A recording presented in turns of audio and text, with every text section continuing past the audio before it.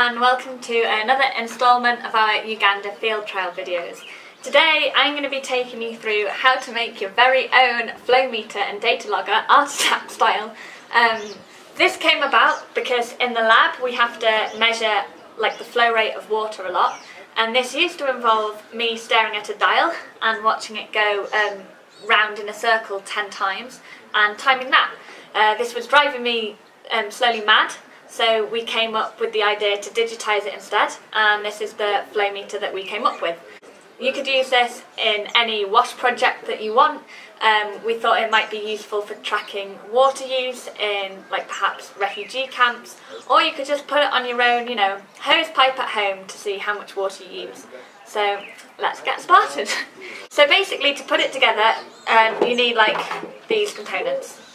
What you do first is you put the mini sim into the big sim, the daddy sim, and you put this into your data logging shield, and I should have given you the link for that in the description. You also need to put the battery in with the plus sign up. This is a battery that keeps a clock going in the data logging shield. The clock runs all the time, and that allows you to see the date and time of the measurement that you took. What you do after that is you plug the data logging shield into the Arduino Uno, and you basically do that by lining up the pins here and putting them in here. You might need to bend the pins slightly to get them in, but that's okay, don't worry about that. So it just fits together like so.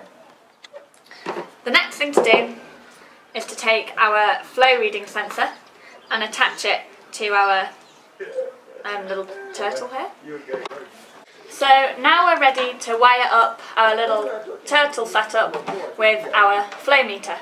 So to do this, we take a look at the wires here, and we'll use these wires to plug that into here. So we start with the red wire, we match that up with the red wire there, and that goes into the 5-volt terminal on the data logging shield. We then get our yellow wire. This is orange because all of our yellow wires broke, and we plug this into the terminal 2 on the other side of the Arduino. We then take the black wire, this is our ground wire, put it on the other end here, matched up to the black wire, and plug this in to one of the 2 ground ports on the Arduino. And now that's wired up. To test if it works, you can blow through the FlowMeter in the direction that the arrow is facing, and that will show you on your screen that this setup works.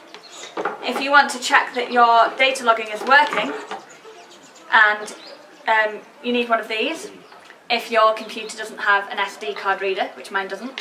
So you simply plug that in, take out the SD card and plug that in, and then when you open up the files you'll be able to see your comma separated variable file of all the readings that you took, and this is really easy to import into Excel.